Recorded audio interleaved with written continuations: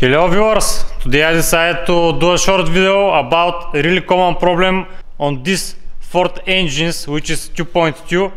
I believe it was TDCi, the right name of the engines. This diesel engine is used on most of their cars, vans, on cars, or you can see it on almost everything. So this is a really common issue, and actually let me just show you from which car we have removed this engine, and after that I'm going to show you what is the most common issue with them. So yeah, the front is removed because we have removed the engine, and we need to remove everything on the front. But this is Ford Ranger, and I believe the right year of manufacture is 2016, so it's not so old. And actually this car has, I believe it has around 170,000 kilometers. So the car is not with not so high mileage, but even with that mileage, this is the engine which is out of the car. And as we can see, we have disassembled almost everything. The crankshaft, the block, everything is disassembled to parts and bits. So the main reason which we have done this, and probably from the name of the video, is because of the complaint of low oil pressure. And the customer was lucky enough that he stopped driving the car exactly when the warning indicator on the dashboard appeared. So he was lucky enough to save the engine. And actually, if we check out the journals of the crankshaft, just to show you, Ford, Fomoco and Citroën and Peugeot and Peugeot. So yeah, this is some collaboration between Citroën and Ford. As you can see, all of the journals are looking pretty good without any damage. Doesn't matter, he had a low oil pressure warning light. And actually the bearings, this is the main bearings, are looking like a brand new ones. This is the axial bearing. The axial part is this, of course. This is the radial part, and this is the other bearings. All of them are looking like a brand new bearings. And once again, on the conrod bearings, once again they are looking like brand new ones. Once again, this engine is only on 170,000 kilometers, not miles, kilometers, which is actually nothing. But once again, because he managed to turn off the car exactly when this happened, he preserved the engine, and we are not going to change the cylinder block. But now let me show you what is the biggest issue with these engines. Once again, this is 2.2 TDCi. So yeah, this is it. This is the oil pump which we have removed, and as you can see, all the lobes inside the oil pump are break down. I believe all of them are totally gone. So really common issues on these engines. I just wanted to share with you guys because many owners are driving their cars with broken lobes in the oil pump, and this is the issue why after that you are throwing away your engine, because this happens.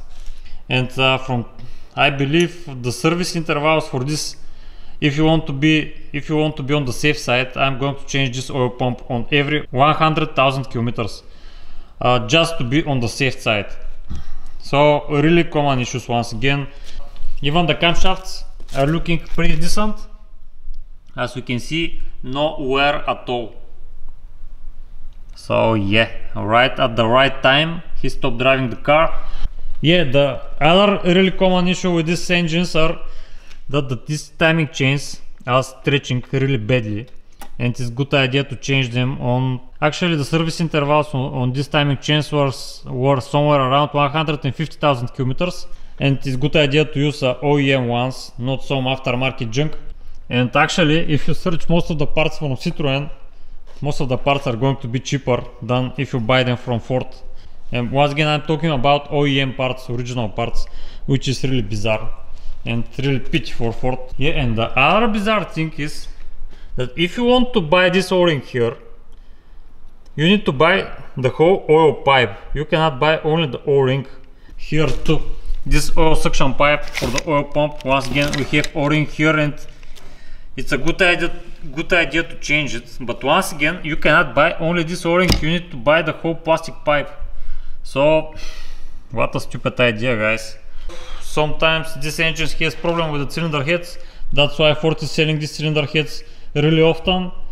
In short, this engine has a lot of issues with the cylinder heads. Once again, we have done several engines with failed cylinder head, and the other really strange issue with this engine which the owner had was he was losing antifreeze all the time, and he didn't saw any leakage from nowhere. He didn't have any drop on the ground or anything like that, but he was losing antifreeze all the time. And it turns out when we removed the engine, we saw that he has some leak from here. Hopefully you guys going to be able to see these droplets. Yeah, right now it's on.